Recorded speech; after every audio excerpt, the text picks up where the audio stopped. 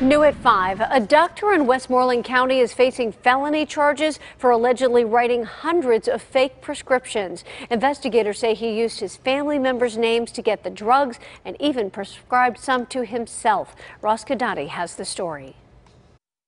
Dr. Ralph Capone arraigned this morning in Hempfield Township, charged with not writing just a few, but hundreds of bogus prescriptions for powerful painkillers. It was the state attorney general's office who filed charges against 64-year-old Dr. Ralph Capone.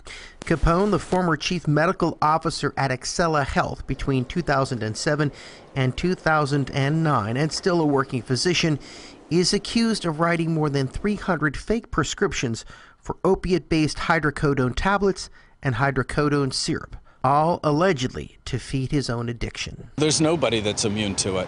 Nobody. Nobody in positions of power, the whole way down through society. Everybody is susceptible to it.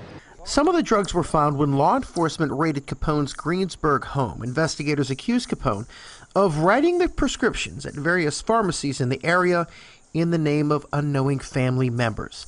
State Attorney General Josh Shapiro released a statement on Capone's arrest, saying in part, "This physician put the health care of his own family members at risk while fueling his own addiction." He goes on to say, "Not only is this illegal, it could have impacted the quality of medical care that he provided for his patients.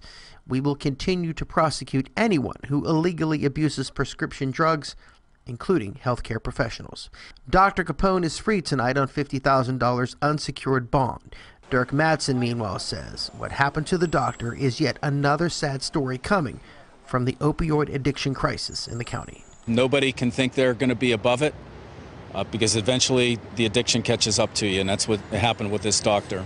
In Greensburg, Guidotti, KDKA-TV News.